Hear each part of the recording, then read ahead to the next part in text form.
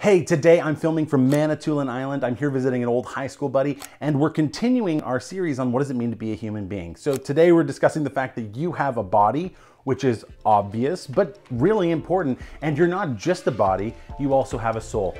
Don't go anywhere, that's coming right up.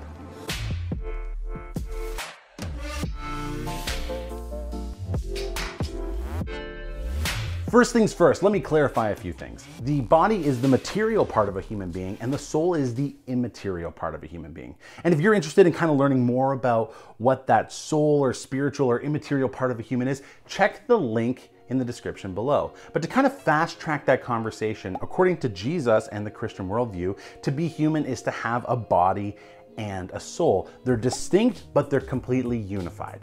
There are some worldviews that see humans as just their physical bodies, and it reminds me of Ed Sheeran's song, Shape of You, where he says, I'm in love with your body. I'm in love with your body. But think about what that implies. If he's just in love with her body, then when her body ages or changes and breaks down, does that mean he's not going to be in love with her anymore? You see, everyone wants to be recognized for more than their body. They want their souls to be recognized because our souls are a valuable part of ourselves. The other danger is to adopt a body bad, spirit good mentality.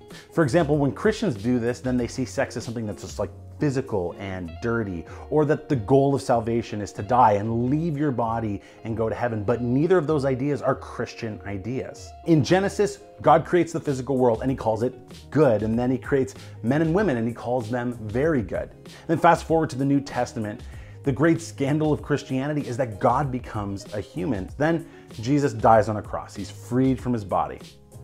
And then he resurrects again back to a glorified physical body. You see, the goal of salvation is not to escape your body, but the destiny of followers of Jesus is to have a resurrected body when Jesus returns. The afterlife is spiritual and physical. Your body is an important part of who you are forever. When I was planning this episode, something struck me. If I overemphasize the body or the soul, it's dehumanizing. Both body and soul are equally important parts of how God created human beings. We should pay attention to and care for both of them. So here's today's question. Is your view of your humanity out of balance? And if it is, how so? If you have loved Truth Snack or been part of this journey, share this video, share a playlist, share the channel. It'd be great to spread the news. Thanks so much for watching, and I'll see you next Tuesday. Head and shoulders, knees and soles, knees and soles, knees and soles.